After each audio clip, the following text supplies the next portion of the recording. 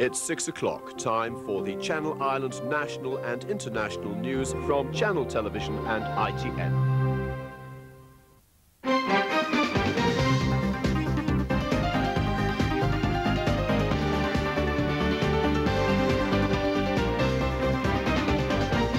Hello, it's Friday the 23rd of August.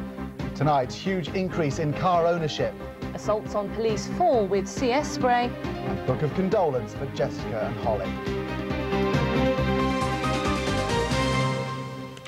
Good evening. More people in Jersey own cars than in any other part of the British Isles.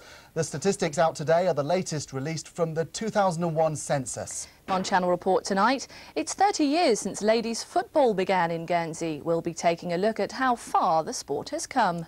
And Kevin Owen, lucky man's been enjoying the sunshine, not to mention the gastronomic delights of the Portuguese food fair on Jersey's waterfront. And do you know why we have bank holidays? Melissa Goglin will have the answers in just a couple of minutes.